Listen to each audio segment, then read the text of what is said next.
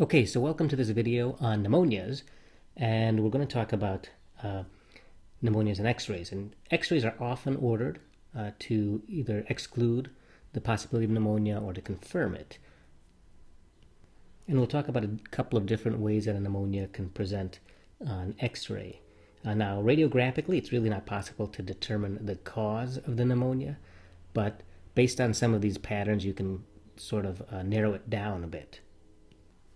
But the first thing that we should talk about are the anatomy of the lungs on the x-ray. And so you can see here I've drawn a bunch of lungs.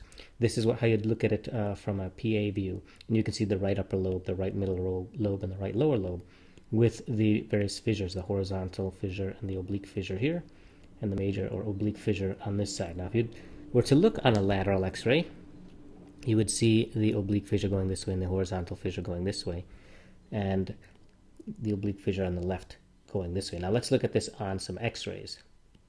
So as you can see here, we've got 3 x-rays, a PA and 2 laterals, one here and one here. And the lobes do not, they kind of overlap a bit. And so you can see the right middle lobe is here with the lower lobe behind it, and the right upper lobe has a little bit of the lower lobe behind it. So if we look at the PA, the horizontal fissure would be somewhere around here, and the oblique fissure like that. And on the left side, you'd have that oblique fissure looking something like that. Now, if we look at the lateral x-ray, we knew that the oblique fissure went something like this, and the horizontal went something like that, splitting us up into the 3 different lobes of the lung here. And we could do something similar here with the oblique going like that, splitting us into the left upper and left lower lobes here.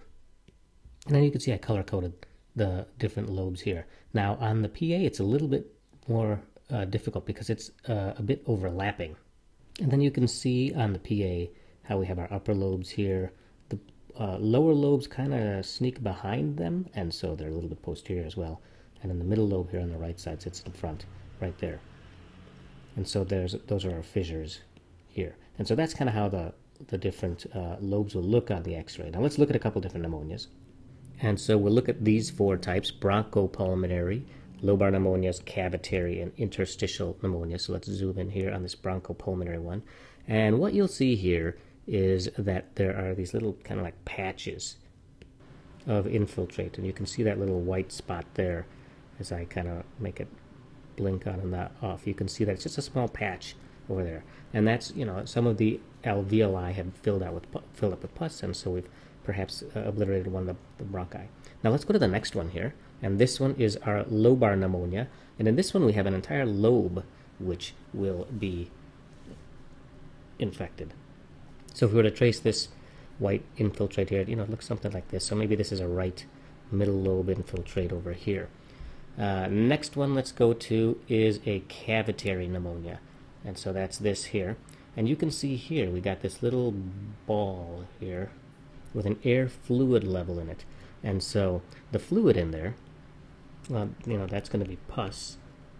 And so then we got that cavity there. And then finally, let's look at the interstitial pneumonia.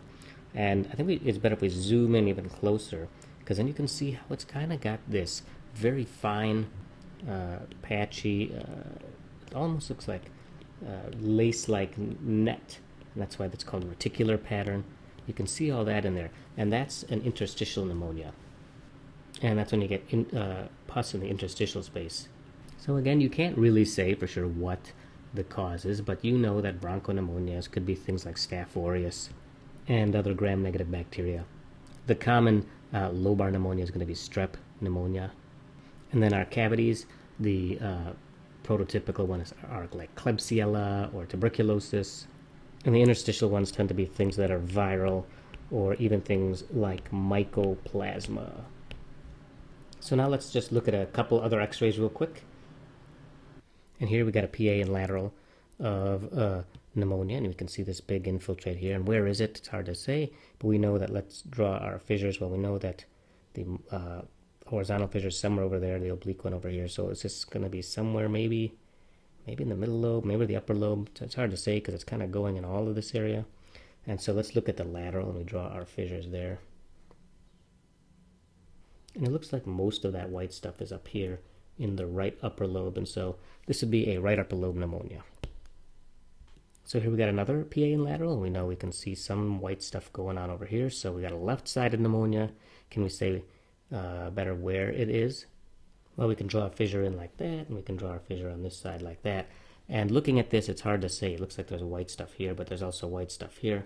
But if you look at the lateral, it's clear that most of that stuff is up here. So this is going to be a left upper lobe pneumonia. And then looking back, you'd say, you know what, I think this attenuation might actually be due to breast tissue artifact there.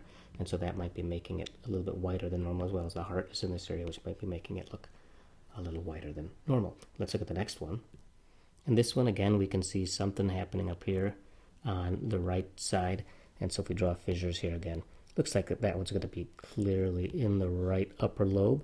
But let's look at it on the lateral as well, just to be safe. And we do that, and we say, yeah, you know what, there it is. It looks like that's a right upper lobe pneumonia. All right, and on this final one, we can see that there's something happening over here. Where is that? Well, you can almost kind of see a fissure over there, like that. So maybe that's in the middle, maybe that's in the upper. So let's actually go to our lateral, and we look at that and say, oh yeah, you know, it looks like there's more of the infiltrate white stuff kind of going on here. And so that might be a right middle lobe pneumonia. So that's our brief look at the different types of pneumonias. We looked at the 4 types that we have here: bronchopulmonary, lobar, cavitary, and interstitial. And then we were able to also kind of localize where it might be by drawing the fissures in. All right, thanks for watching. Bye.